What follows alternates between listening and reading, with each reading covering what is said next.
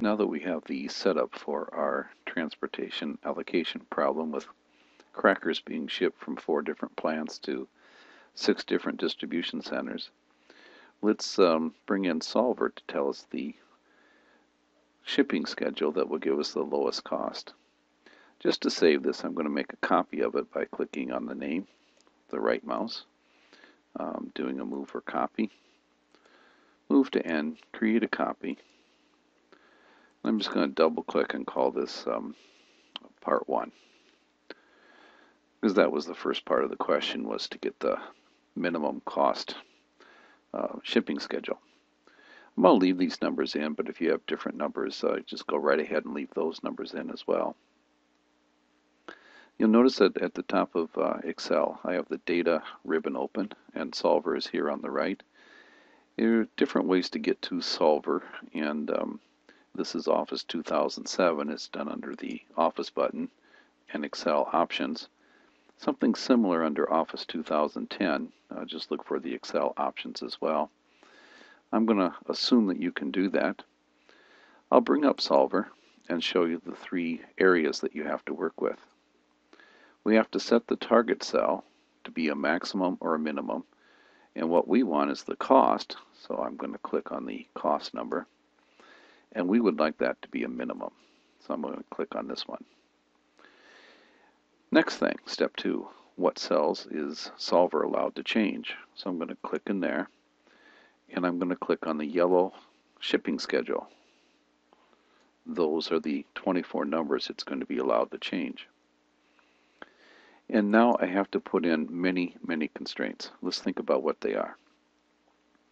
First of all, when when the plants are done, they cannot produce more than what their capacity is. So we have to make sure that each one of these 4 production numbers are lower than the 4 capacities. We also have to make sure that the demands have been met.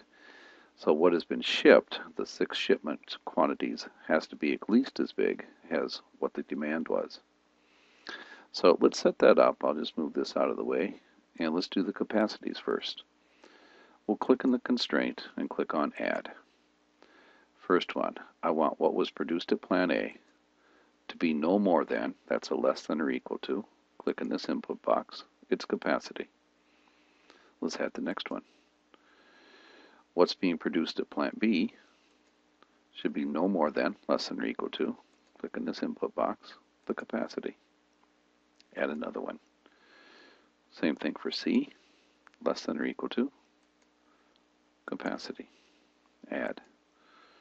Same thing for D, less than or equal to, click in the input box, capacity. Move this out of the way. Let's now add in the constraints on demand. Add.